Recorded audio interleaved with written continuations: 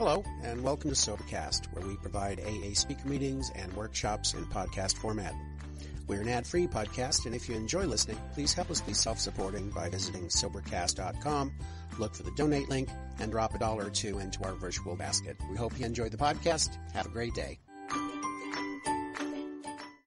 Well, good evening, everybody. Thank you. My name is Monique, and I am an alcoholic. I have alcoholism right now. Right this second. What does that mean?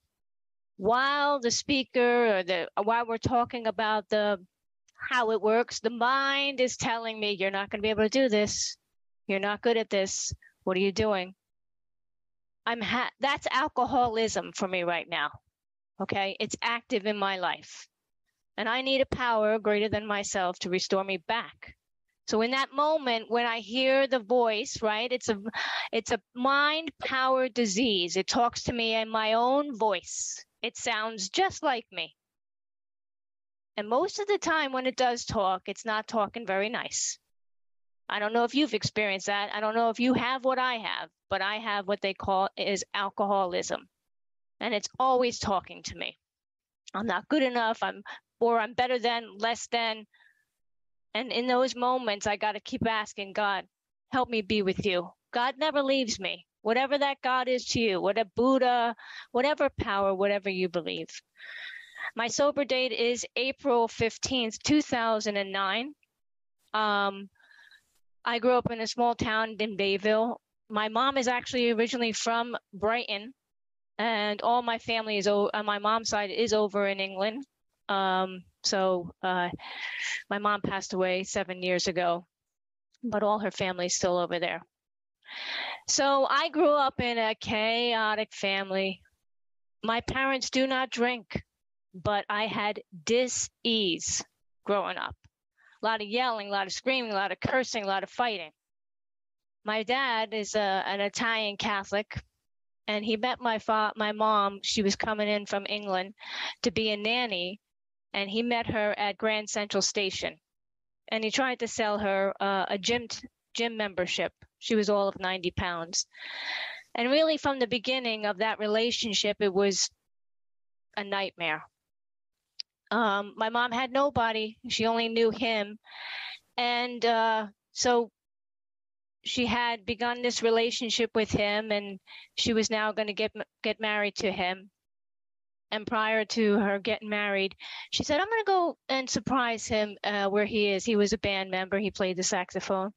I'm going to go surprise him. Well, she got a surprise, and he was, cheating from the beginning. But my mom had nothing and no one here, so she latched on, and that's kind of what I did when I had a lot of victims. And you'll hear my story, as many victims have I had, because I was insecure, and I just latched on to the first person that would like me. And my mom was, she had depression, which we didn't really know at the time what that really was. So when I was a kid, I would just remember, like I said, the constant yelling and screaming. And my father was never physical, but what he would do is he would take the plates in the kitchen, and he would take each plate, and he would say, okay, somebody better tell me who did it. And he would start throwing the plates down and breaking the plates, if something happened. And I'd always be the one, I did it, right? I did it. And one time he's like, I went to put my hand up. He's like, Monique, put your hand down. I know you didn't do it. Because I just wanted the quiet. I just wanted that to stop. So I would just say I did it. I have 2 brothers and 2 sisters. And my father was an amateur boxer. So sometimes we would go at it as kids, man. We would fight. I just remember fighting with my sister and, physically fight. My father taught us, he said, look, you got to learn how to fight. And when you do that, make sure when you're talking to somebody and you think something might happen, like a confrontation, just talk to them and make sure your hands are up. Because if your hands are up, you can cold cock them. Right? That's the way, just make sure that you got your hands up, talk to them like that. So I was brought up to okay, I got to fight my way through things. Nobody's going to listen to me, and I'm not good enough. Whatever. I had a lot of fear. a lot of fear from a very young age. I would look underneath my bed. I'd be like, what the heck is on? Oh, there's something underneath my bed. I would go around the house and shut all the doors and shut all the windows and make sure everything is locked. I was so scared, man. And it says in our book, fear is the number one. It's a corroding thread. And I've had it since I was a child. And I don't know where I got it.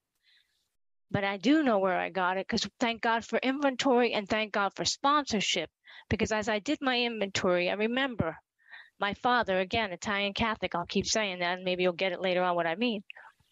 But he'd be like, watch out on the bicycle, don't climb the tree, what are you doing? You know, he was always afraid of everything. And I remember I was coming to England for my grandmother's 90th birthday.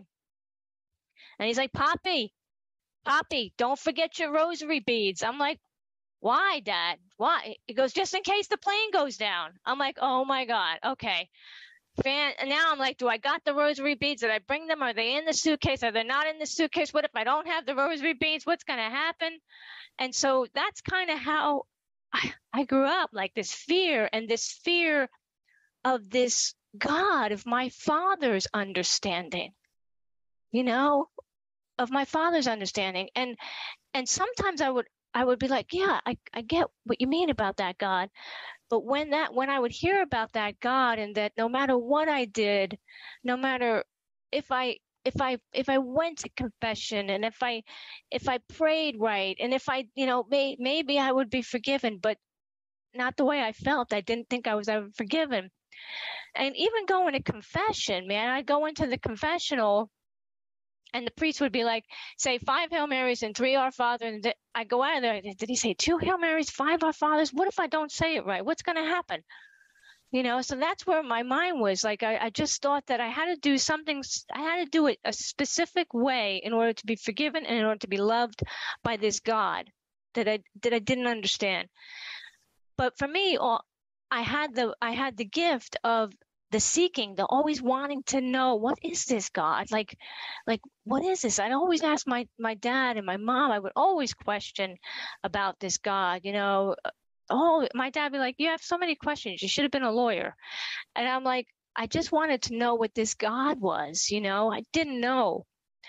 So I grew up, like I said, 2 brothers and 2 sisters, and you know, going to high school and at middle school. And you know, at this time, my mom had started to have an affair, and she had a 10-year affair with this guy. And I don't know if you guys have the telephones way back when the telephone cord stretched all the way from one end to the other. So you knew my mom was, you know, in the bathroom on the phone with this guy. So we knew as a kid something was going on, but really weren't sure. So one day she said, she took us to a local store, and she said, look, I'm going to leave your father, but I'm not going to tell him. I'm telling him I'm going to go see Claire in New York. So just go along with it, okay? Secrets keep you sick. So as a little kid, I had to keep that secret. I had to go back and pretend like, oh, my mom's going to go see her friend Claire. But I knew my mom's going and she's not coming back. And I had to keep that secret. And they keep you sick, these secrets. So my mom, you know, had left, and my father was a mess. And I was in school, and I was a mess, and trying to figure out my life and who I was, and getting into fights. And I just remember my friend, who was a really close friend of mine, we were in wood shop, and some kids were throwing, you know, wood chip chips at him, and they kept throwing wood chip chips. And so I went up to the kid that was throwing these chips at him. And somehow I was in a confrontation, and the teacher was, you know, holding us back and holding the kid back. And I said, now's the time to cold cock him. So the kid's getting held back. I cold cock him, and then I leave the classroom. And then I see my friend, like the next period, he's got a black eye. I'm like, what happened? He goes, Johnny, the one you hit, he beat me up, and he's coming after you. I'm like, he's coming after me. That day I quit school. I'm like, I'm out of here. I quit. Can't do it. I'm afraid. So I quit school and got some odd jobs, didn't, and mind you, at this time, see, this is how powerful and cunning and baffling this disease is. It waits. It waits. I wasn't drinking. I didn't really actually like drinking. As a matter of fact, when my friends would drink and drug, I would be like their entertainment. We'd be on the merry-go-round. I'd be singing. They'd be getting stoned, getting drunk, and I didn't drink. Until one night, I went to a park with two guys, and I drank Mad Dog. Had a couple sips of Mad Dog. All I remember, I'm in the park, take a couple sips, and now all of a sudden I'm in my bathroom. My father's holding my head and I'm vomiting. I'm like, what transpired between the park and and they told me that's called a blackout. And that's how I drank from that moment, blackout. And my father, he'd be like, what were you doing with those guys in the park? He wasn't concerned about me drunk. He was concerned, they could have done this, they could have done that. And they could have done that because I was in a blackout. I didn't know. What do I know? Anyway, so, it talks about in our book that we have to find a power greater than ourselves. And as I said, as a child, I had always been trying to find this power. Where is this power? Where's this power hiding? Is it under the bed? Is the power right beside me? Is the power in my, little red wagon? Where's the power? How do I get the power? And the power is within, that I hear about in the rooms, right? The power is in the rooms. Something made me go, I didn't believe that alcohol could kill people. I was like, when they told me alcohol can kill, I was like, what are you talking about? I never, ever, ever heard that. Never thought it could. And when I was sober, when I first got sober, a couple of people died of alcoholism, which I never knew. But anyway, so I didn't believe that alcohol could kill. I was like, that doesn't make any sense to me. And so anyway, as I said, my drinking started off slow. And then from 16, when I first got drunk, I didn't pick up until fast forward till at least my late 20s. Okay, I would drink here and there, but it didn't take off. I don't know why. It's a disease that waits. Sometimes quickly, sometimes slowly.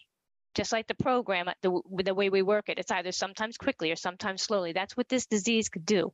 Some people, it automatically gets a phenomenon of craving. They're in jail, they're in institutions, rehab. Some people, that happens automatically. For me, that didn't happen right away.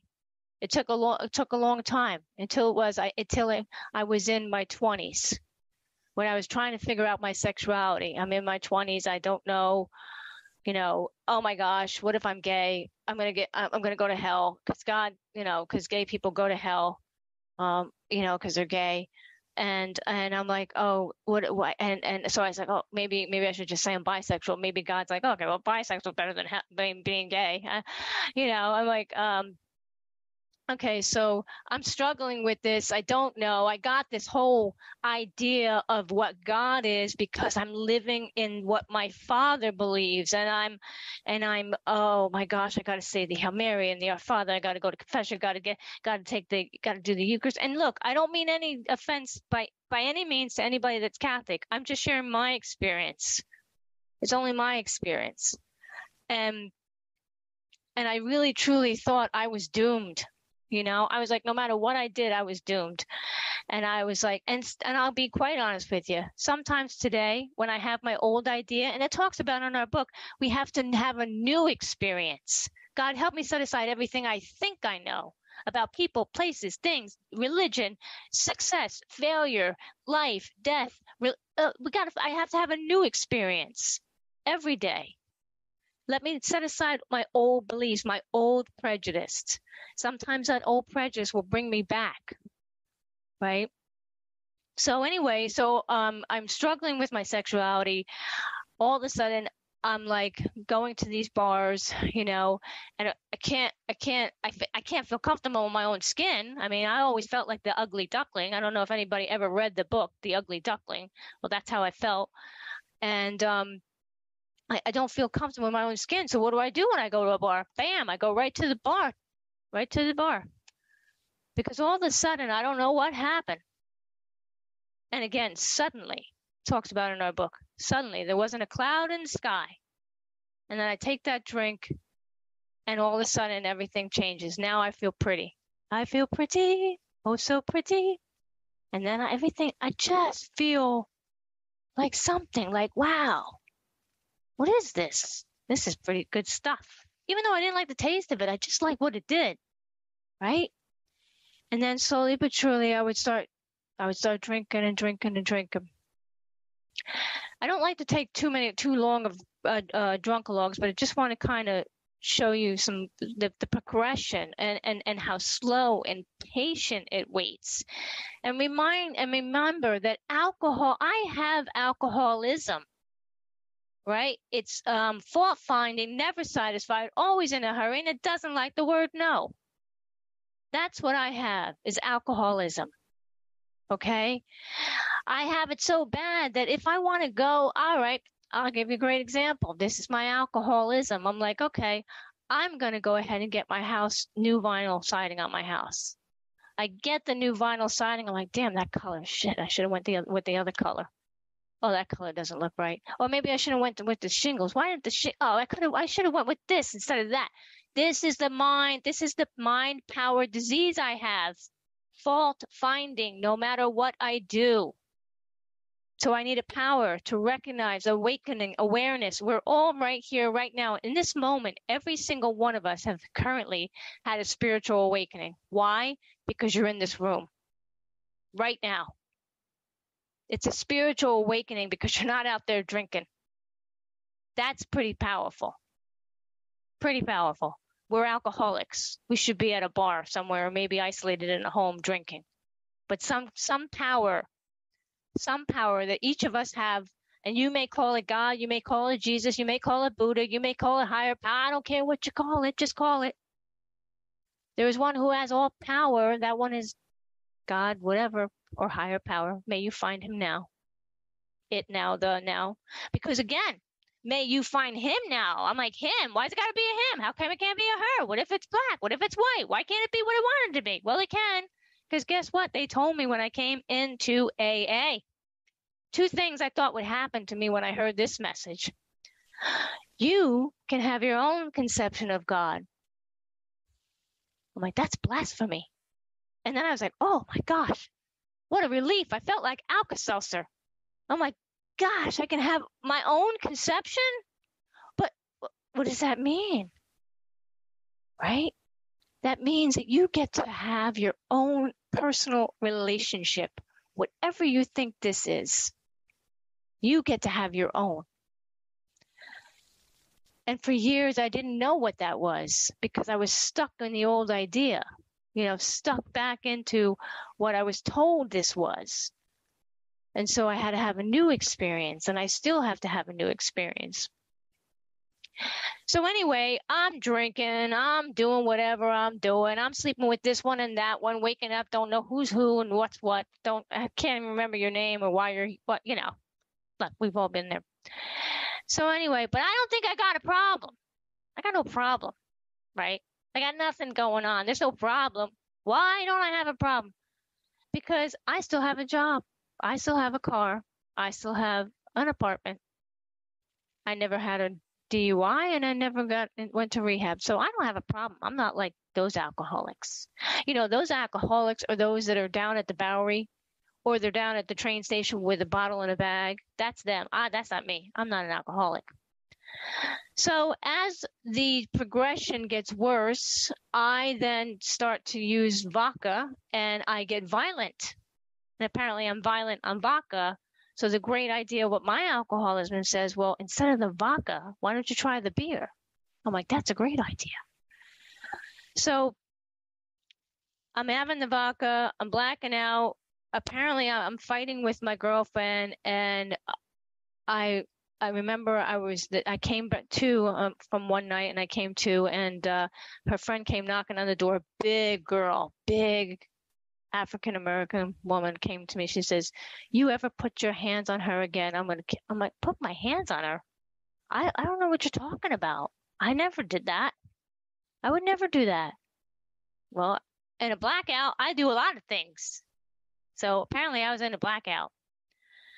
So anyway, long story short, I'm drinking, and I'm like, I don't know how to stop this. I don't know how to stop it. I'm buying the big bottles of wine. I'm dumping them down the sink. Then I go back to the liquor store to buy the big bottles of wine. Then I'm switching from all these different, I'm just trying everything. I'm hiding the liquor.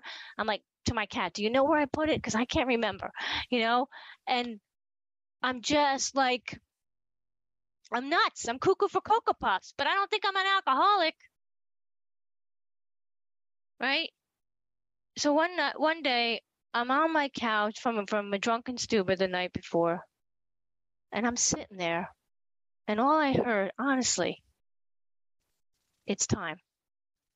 I don't know what said it, who said it, why I said it. I was like, "It's time. It's time." And so that day, I was like, okay. I'm like, right, we always have great ideas, like after a hangover, I'm never going to drink again. And then a couple hours later, when we start feeling better, we're like, "Oh, that's stupid. Huh? Not drink again. How crazy is that?" So I go to work, and I'm going to work, and then of course I'm heading to the gym after work, because us alcoholics have to look good even though we're a friggin' mess. And so I go to the gym, and I'm in the car, and I hear the voice again. It's time. So I call a friend of mine, and I said, "Look, do you know where I can maybe find a meeting of Alcoholics Anonymous?" I mean, honestly, guys, I don't remember anybody telling me about Alcoholics Anonymous. I don't know where that came from. I don't. And she said, "There's a meeting at 7:00. This is how the disease works. Watch out for it. Think about what you're thinking about." 7:00. I'm like, 7:00? Well, it's 7:00 now. I can't go to that meeting. I'll be late. This is the disease talking. How dare you walk in that meeting late? Who do you think you are? This is what the mind is telling me, right? And so now I've got what I truly feel today is the flesh and the spirit, and they're fighting, right? Don't go to the meeting. Who do you think you are? Go to the meeting. So all the way there, the cuckoo for Cocoa Puffs is going on. I don't know who to believe. I'm just going. So I'm sitting in the parking lot. The voices are going. It won't shut up. It's chattering and crazy and doing what it does. And I was like, screw it. All right. I don't think I'm an alcoholic, but I don't know why I'm here, but I got to go. So I go into the meeting, and all of a sudden, I don't see anybody. And I'm like, yes. And I go to turn around, and all of a sudden, the guy appears. He's like, "Excuse me, but do you have a desire not to drink today?" I'm like, yes. Just for today, just right now. That's all I got is a desire. He's like, "You're in the right place." If he would have said to me, "Excuse me, are you an alcoholic? Do you got a problem drinking?" I would have been like, "See you later, guy. I gotta go, bye." But he asked me, which was so powerful and so smart, "Do you have a desire not to drink for today, for right now? Now. When is this disease happening? Now. I have a desire not to drink now. In a second, it might change." And I stayed for that meeting. And I was like, this is really weird. Why? What? Wow, this is so weird. I'm listening. It's really weird. I'm comparing. Comparing is despairing. I don't know if anybody does that. They compare themselves to what they're hearing. And I'm comparing myself, and I'm like, man, these people are crazy. That one's got this going on. That one's got that going. I'm not listening to the message. There's a message in here, and I wasn't listening. But for some reason, I kept coming, because they said, keep coming back. And I would keep coming back. And then all of a sudden, I would hear these people talk, and I go, my God, they got the same thing I got. Their minds they're just as crazy as I am. I thought I evaded depression and mental illness. I'm actually mental illness. I don't have depression. I thought I evaded it, to be honest with you. I was like, oh, great. I don't have depression like my mom. I don't lay in bed for hours on end. And my brother, unfortunately, I got two brothers that have bipolar. Thank God I don't have that. But when I came into the rooms of Alcoholics Anonymous, they said, you have a mind, you have a disease, and it's in your mind. It starts with a thought. You're not good enough. You can't do this. You're ugly, or that one's better than you. You're better than them. That's the disease of alcoholism. And so that's the mental illness. Why is it a mental illness? It's a mental illness because it separates me from a power that's greater than myself, because now I'm in comparing and despairing when the mind takes off and I attach to the thought. If you ever think about it, although you don't want to think, right? Think about what you're thinking about. The mind that talks to us in our own voice, the mind that talks to me in my own voice. I don't know if you guys have this problem. I truly don't. The mind that talks to me in my own voice, I was listening to a speaker and he's like, well, how are you, if that mind is talking to you and you're hearing it, how is it you? I'm like, what? Yeah, you're not your thoughts. So all the thoughts that this mind is telling you are, whether you're good, bad, or indifferent, you're not them. You have to learn to detach from that, but you can't do it without a power greater than yourself. Well, how do you find this power? Well, that's exactly what this book is about. It says it right here. Lack of power. That was my dilemma. We had to find a power by which we could live, and it had to be a power greater than ourselves. Can anybody go to an ocean right now and stop a wave? No. Can you make a tree be grown? No. Right? That's a power. But how do you find this power? As I said, I had always been seeking. And that's a beautiful thing about seeking. God wants you to seek. Seek and you shall find. And usually within yourself, you'll find the answer. As long as you sit still and be still. And sometimes, I don't know about you, but this alcoholic can't sit still.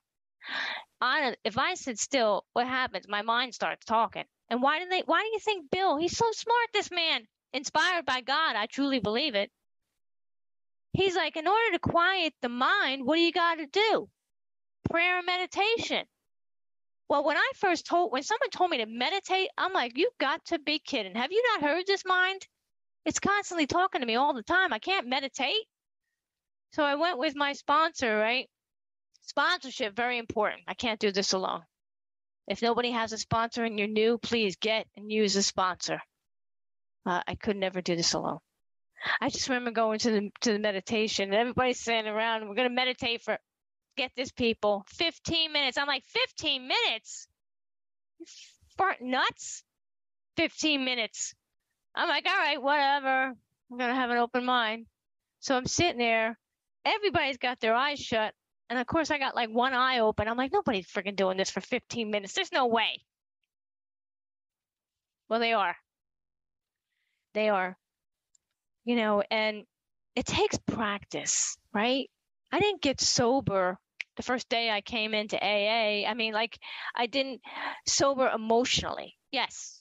You know, I got sober eventually, but I mean, I remember for the first year, I was crazy. I was like, I really truly didn't believe I was an alcoholic. I was like, I'm not an alcoholic. I'm not like them, because I kept comparing and despairing. I never got to get DUI. I never got arrested. None of that. But I would hear the message, and I would hear that this guy said, my son, he committed suicide, and I'm not drinking. I lost my job, and I'm not drinking. My mom died, and I'm not drinking. And I'm like, oh my gosh. I in the meeting, I was like, I'm hearing these things, and I'm like, oh my gosh, God has me here for a reason. Something bad's gonna happen. And then he's like, yeah, life is gonna happen, and I'm gonna teach you how to handle it without drinking. As long as you keep on coming, you have an open mind and an open heart, and you listen to what they have to say. Shut up, they used to say. Put the cotton in your ears. I mean, take the cotton out of your ears and put them in your mouth, right? That's what they said. Just shut up. listen, you don't know nothing. I thought, I know everything. Don't you know I'm an alcoholic? I know it all. Any poop-poop-a-doo. So all of a sudden, I am. Now I'm not an alcoholic. I've yet to convince myself I'm an alcoholic. But I stopped going to meetings. I kept going because something was happening here. I kept going. So one day I'm crying at my sponsor, right? I'm crying. Oh man, you cry so much in this room, especially when you get sober. I mean, maybe you don't, but I certainly did. I was crying. My poor baby, my poor best friend. I can't drink with best friend. I can't be with my best friend anymore. So anyway, I call my sponsor. She's like my temporary sponsor at the time. And I'm on my bicycle and I hear the music. I'm over here. I live by the shore, man. I'm down by the shore. There's music going on all the time. There's clubs. There's whatever. I'm on my bike. I hear the music and I'm like, I call her up and I'm like, I want to go dancing. Now, mind you, I still have not been convinced that I'm an alcoholic. Right? And she's like, you don't want to go dancing. You want to go drinking. I'm like, oh no, I'm a great dancer. And you would agree if you saw me. She's like, have you gone to a meeting yet? I was like, no. She said, get your ass to a meeting. Sponsorship, very important. Can't do this alone. I need someone to kick my ass and tell me get myself to a meeting, make me accountable, and help me through this book. Because I would have been looking at this book like a deer in headlights. Anyway, I go to the meeting. I'm like, all right, I'll go and do what she said. Because, they say, do what they say. If you want what they have. So I go to the meeting and the guy is up at the podium and he says, if anybody ever told you that you can't drink milk again, would you cry? And I'm like, oh my God, I'm an alcoholic. I'm crying over alcohol. I'm crying that I can't have alcohol again. Never again. No, I can't. I'm an alcoholic. But see, that's the problem with this is that, no, I can't have alcohol right now. When? Now. When? Now. Because there's only now. There's only now. So I can't have it right now. And so I started to get that. Okay, right now. I can't have it. Maybe I'll have it tomorrow. Okay, I'll have it tomorrow. And that started to work. I'll have it tomorrow. And I'll have it tomorrow. And then I would start talking to people. And I would start building a network. And I'd start building a network of women, man. Strong, sober women. I was like, look, I'm gay, but I don't like women. All right? I don't like them. So how was I going to build this network of women? But I just kept coming. I kept coming, and people would help me when I felt lost and when I was crying on steps, And now I want to talk about, Bill Wilson. Forgive me for the not being correct, and I think someone might know this. I think maybe Janessa might know this. He had like 21 years, I want to say 21 years or 23 years, when he's like, he almost had a breakdown. He almost, basically the way they word it is he almost was at the deep end where he was going to kill himself. 20 some odd years sobriety. I don't know, guys, but here in New Jersey, somebody just committed suicide 30 years sober. 30. Okay? It's a mind power disease. And if I'm not in the power of my higher power, I'm on my own power, and self-sufficiency is going to fail me. And I have to stay connected to whatever I think that power is. Now, that power in that day may be calling my sponsor, maybe going to another meeting, maybe having a network. But within all of that, if I don't build my own personal relationship with the power, because there's going to be one day my sponsor's not going to pick up. There's going to be one day my friends are not around. There's going to be one day it might be in the middle of the night and I can't get to a meeting. And I got two choices, either go to God or go to the liquor store. So I have to build a relationship of my own understanding, whatever that is, so that I can come, God, can you help me? Right now, I want to drink so bad, or my thinking is going crazy. I need your help. Can you help me? Can you help me? we realize step one, I am powerless over my thoughts. I'm powerless over the thought that comes in. I cannot stop that thought from coming in. I'm powerless over it. And my life is unmanageable. Every part of my life, I need a power greater than myself. But in the moment when that power happens and that thought comes in, and now I can either attach or detach, I have to ask God, God, can you help me detach from this thought? Make me know, help me realize I am not the thought. Please, can you help me? Right? I got to then come to believe in a power greater than myself. Second step, I got to come to believe in this. Whatever, with all my power, I got to believe that this power is going to help me if I keep calling on it, if I keep asking, if I keep in that moment, if I'm staying in that.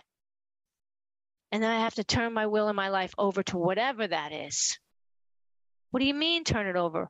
How do I rightly relate myself in the moment that I'm in, when the thought is going crazy and it's driving me nuts, and I have no desire, people. I have no desire to drink, but I have a problem with thinking. That's my problem today. Thinking, not drinking. So in the moment when that thought comes in, just like it did, you're not going to be able to do this meeting. 50 minutes? How are you going to talk for 50 minutes? You don't know nothing. God, can you help me? Can you help me? And turn. Sometimes I have to physically turn and ask for help and feel like, because I need that. It says here, again, lack of power. That was our dilemma. We had to find a power by which we could live, and it had to be a power greater than ourselves, obviously. But where and how were we to find this power? Well, that's exactly what this book is about. If you've never been in the book of Alcoholics Anonymous, the big book, you know, people, I can't just go to meetings. I don't know about you. Meetings are not just going to do it for me. I have to be in the book, in the work. I have to be reading it on a daily basis. It says it's in the beginning of this book, it tells us it's a basic text, and basic texts are meant to be studied. It's not one and done. No, I need to continue to read this, because then I'll read, well, that's exactly what this book is about. Its main object is to enable you to find a power greater than yourself, which will solve your problem. Solve your problem. That means, oh gosh, hold on to your horses, people. That means we've written a book which we believe to be spiritual as well as moral. And guess what happens? And it means, of course, that we are going to talk about God. Woo! Who wants to talk about God? Especially the way I was brought up. I don't want to hear nothing about no God. And that's what I've realized today. And this is only my opinion. You can take what you want. When people hear the word God and they can't stand it, they've had a bad experience with it. Someone told them about this God the way that they believed that God was. And unfortunately, they believe the person that told them. And then therefore, when they hear the word God, they cringe. Because they don't have their own relationship to whatever that power is, whatever that word God is. What do they say? Group of drunks? How is it that we all get together, we sit in this room, we listen to everybody talking, and we say, I can relate to what she just said. I can relate to a 90-year-old man or a 17-year-old girl. How is that possible? We all have the same problem. We have a disease that centers in our mind. And we all need each other. It's a we program, not a me program. But I'll tell you what I used to do. When I would see the word we, I'd cross it out and put me, because it's all about me. What about me? What about me? It's always about me. And that's what I realized about this disease. It tells us we are self-centered. Self-centered. And it says when these things crop up, what things? Dishonesty, fear, anger, worry. When these things crop up, we have to go to a power. So it says we're going to talk about God. Here, difficulty arises with agnostics. Many times we talk to a new man and watch his hope rise as we discuss his alcoholic problems and explain our fellowship. But his face falls when we speak of spiritual matters, especially when we mention God. Right? That poor God. I'm going to write a book. It's going to say, God gets a bad rap. Everybody blames God about everything. Oh, God did this and God did that. We never take accountability. I never even took accountability for my own actions. I'm like, me? It says,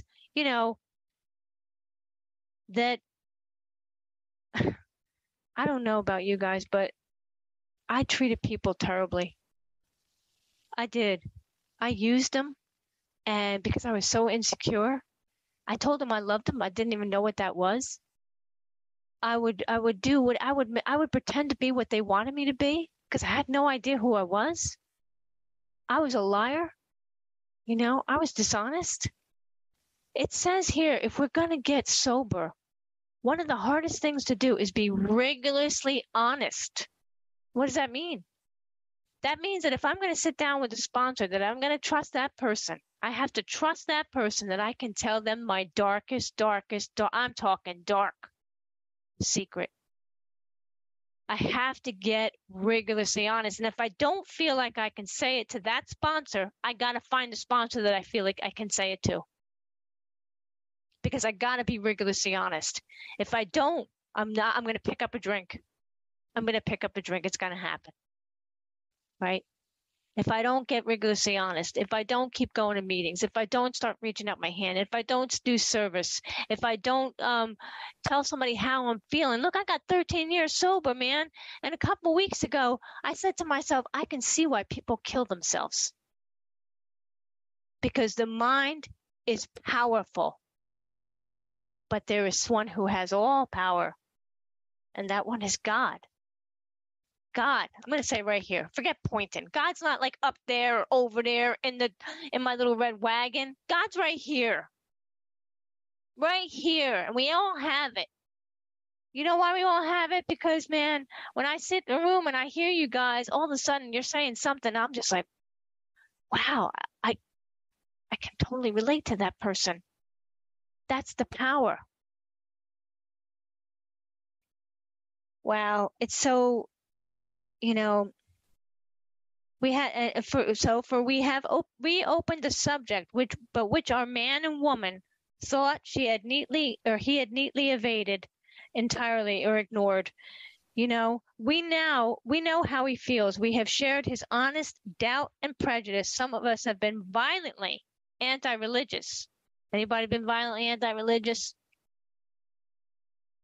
I grew up, my father just a couple weeks ago went down to my dad's and he says, Poppy, asking me about my personal belief. And I was like, Dad, I just don't believe that. He's like, oh, you're possessed by the devil. I was like, see ya, gotta go. Because this program taught me that I have boundaries and I can actually leave. I don't have to listen to stuff like that. I can actually have my own personal relationship and nobody can tell me what that relationship is. Now, if my relationship with that power is having me kill people, having me steal, having me rob, well, of course, come on, man. That's not what I'm saying here. I don't know about you, but anyway, so I'm sober now, right? Yep, I'm sober. I get it. All right. The milk, the beer, I'm an alcoholic. So now that I'm sober, I'm going to let everybody know how sober I am because that's how great I am, right? Because I'm in AA and everybody's got to know it and everybody should go because I'm going. So I go to the supermarket and this guy doesn't put his cart back and I am sober. So I'm going to tell him that he should put the cart back. He says, excuse me. I go, excuse me, sir, because I'm alcoholic and I'm sober. You didn't put the cart back. He goes, who the F do you think you are? And I'm like, I'm sober. What? And he's cursing at me. And I'm like, who? That's just wrong. And I can't wait to get to my meeting to tell everybody about this guy that I told to put the cart back and how he treated me. So I raise my hand and I tell him. At the end of the meeting, these old timers are the best, man. Get with the old timers, the new timers. Get with any timer. Get with them. Hang out with them. Old timer comes up to me and goes, you know what you should have done? I couldn't wait in anticipation. I'm like, what? He said, you should have put the cart back yourself. What? That's what we talk about, being on our side of the street. I can't tell you what to go and do. What about my side of the street? Oh, when I heard that, when our sponsor said, doesn't matter what they did. I'm like, are you kidding me? You know, they did this and they did that and they did this. She's like, you did it all, because it's always miseries of your own making. Always miseries of my own making. I get involved in a relationship I don't want to be in, and we're breaking up, and I'm like, what's going on? Why are we breaking up? You didn't want to be in the freaking relationship in the first place. Miseries of your own damn making. Oh my gosh, this cuckoo for Cocoa Puffs disease, man. Sometimes I just gotta laugh at it, because I'm just like, oh wow, this is some crazy stuff. Emotional sobriety is where I want to live today. When I read about the hole in the donut, that what will become of us will become like the hole in the donut, I was like, I don't want to do this. That means I got to do the next right thing. And that means I got to be like praying and meditating. I got to do all that. Guess what? Today, I want to be the hole in the donut. I want to be at peace right here, man. A peace that surpasses all understanding. I need that peace. And I only get it through prayer, meditation, and service. Prayer, meditation, service. Prayer, meditation, service. Prayer, meditation, service. Talk about service. When I first got into AA, all of a sudden, because I don't know, something inside me, we all got that little something inside us, right? Well, especially when we got AA, when we have AA, when we've come to AA, when we're doing the work, when that desire has lifted to drink, and we're really, really in it, all of a sudden something changes, right? We have been transformed. Something changes.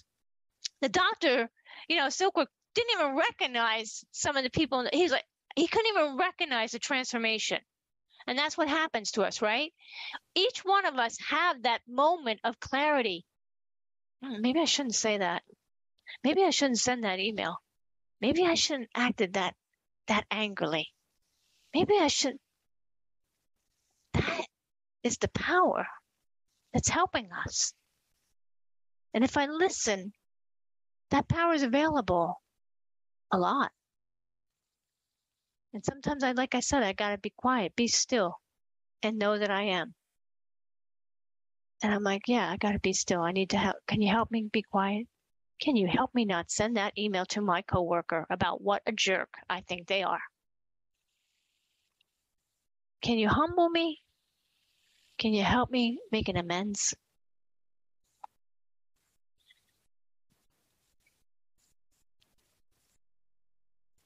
I don't know what the power is. I don't know what it looks like. I don't know how it works. I don't know. And I'm grateful for that today. Because for so many years, I'm going to cry.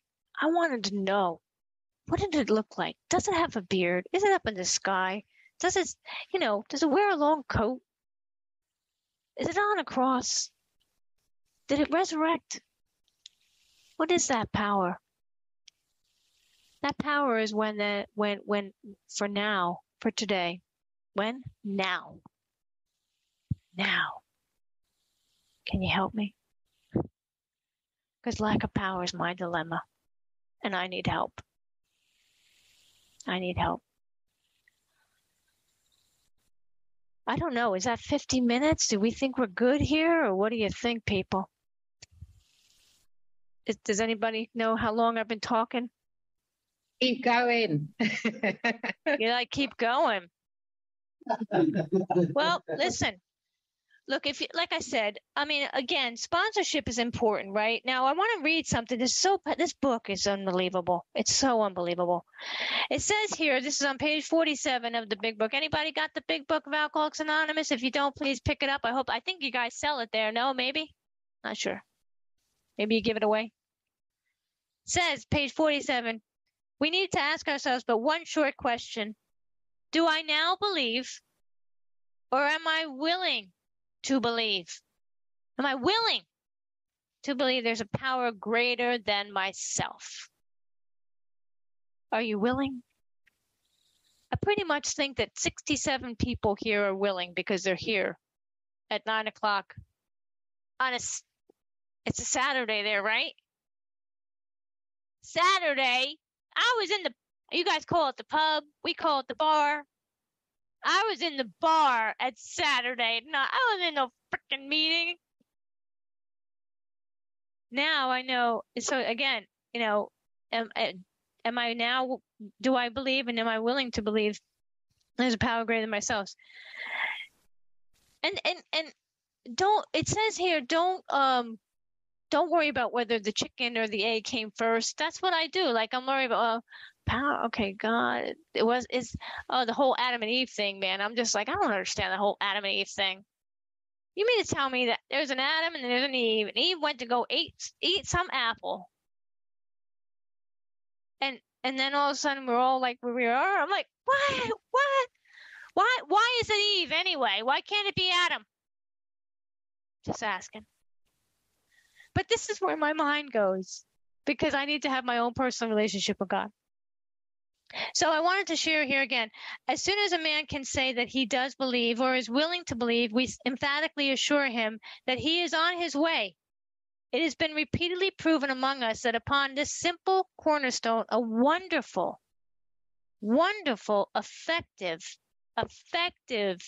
spiritual structure can be built. Now, if you go to what a spiritual experience is, this is good. It's Bill Wilson. He was something. They were both Bob and Bill. They were amazing. Page 567. I'm going to read the spiritual experience. The term spiritual experience and spiritual awakening are used many times in this book, which upon careful reading shows that the personality change sufficient to bring about recovery from alcoholism has manifested itself among us in many different forms. That means the way that I recovered is not the same way you recover. My relationship with God is not as what your relationship may be, God. Many forms, right? Yet it is true that our first printing gave many readers the impression that these personality changes or religious experiences must be in a nature of sudden and spectacular upheavals. So people would read this and they'd be like, you mean to me, I gotta have like this sudden, like a white light happen to me? What if I don't get that? What's gonna happen? So they said, happily for everyone, this conclusion is erroneous. It doesn't have to happen like it happened for Bill Wilson. It doesn't have to happen like it happened for me. It can happen suddenly or it can happen slowly.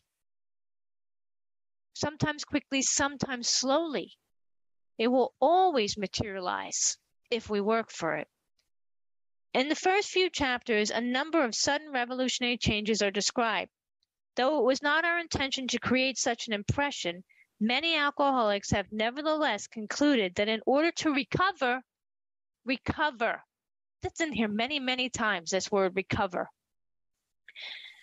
Okay? In order to recover, they must acquire an immediate and overwhelming God conscious, followed by at once by a vast change in feeling and outlook.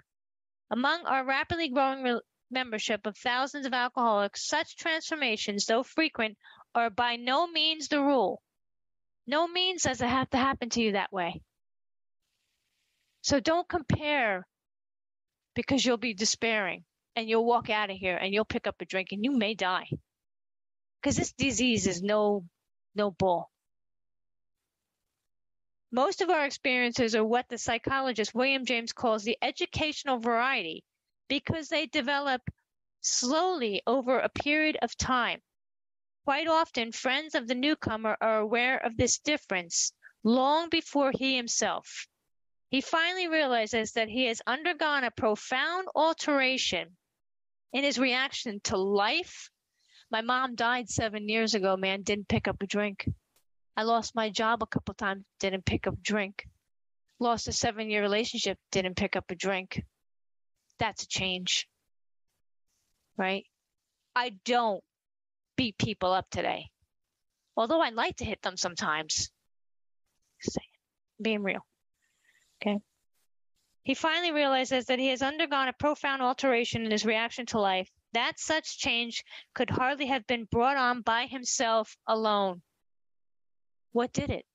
A power. What power? Wasn't his power. What often takes place in a few months could seldom have been accomplished by years of self-discipline. With few exceptions, our members find that they have tapped an unsuspected inner resource. Where did I tell you it came from? It's not out there. It's not out there it's not out there with a car, with a boat, with new clothes and new shoes and more money in the bank. It's not out there. Go ahead and get all that stuff. That's a blessing, but that's not the answer. Inner voice, which they presently identify with their own conception of a power greater than themselves, their own conception. Most of us think this awareness of a power greater than ourselves is the essence of a spiritual experience. Our more religious members call it God consciousness. Most emphatically, we wish to say that any alcoholic, capable of honestly facing his problem in the light of our experience can what? Recover. We can do what? Recover. We can recover. If you're new, you're struggling, you can recover. If you're struggling, you can recover. If right now your mind is everywhere else but here, you can recover. Provided he does not close his mind to a spiritual concept.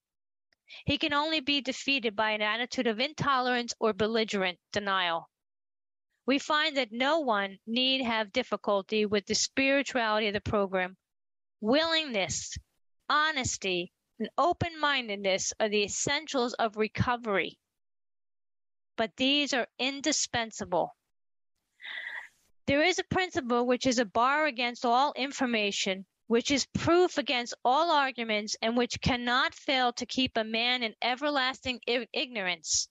And that proof is contempt prior to investigation.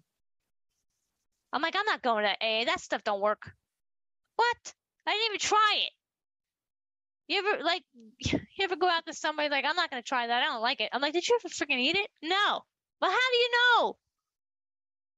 It's the same with the book. It's the same with the program. If you don't work it, and if you think that working it is, I went for a week or a month. This thing don't work. Maybe I went for a year. It doesn't work. You got to work it. What does that mean? What does that mean? I'm going to tell you what that means. That means dig down deep, uncover, discover, discard. That's where the inventory comes from. I found out a whole bunch about myself. I never thought that I was, I was dishonest. I thought I was my mom used to say, you're the whole truth and nothing but the truth. Because I would tell her, Mom, I smoked pot today, or Mom, I haven't had sex yet. And she'd be like, stop telling me stuff, But I would lie to people, tell them I love them, I like them, I want them in my life. I mean, just a liar. Just a liar, pants on fire. But I have seen many people die of this disease, of alcoholism. I truly didn't believe it could happen. But I have seen many die from 30 years of sobriety to very few days of sobriety. Because in between all of that is the fault-finding mind, never satisfied, always in a hurry, alcoholism. And look, if you're struggling and you got a lot of years, tell somebody. If you're struggling and you got one day, tell somebody. If you're struggling, talk. Talk about it, talk about it, talk about it. Don't be ashamed. We've all been there. We've all been there. That's got to be 50 minutes by now. Anyway, no, I do really, truly bless you all. And may God keep you and bless you until then. Thank you for letting me share.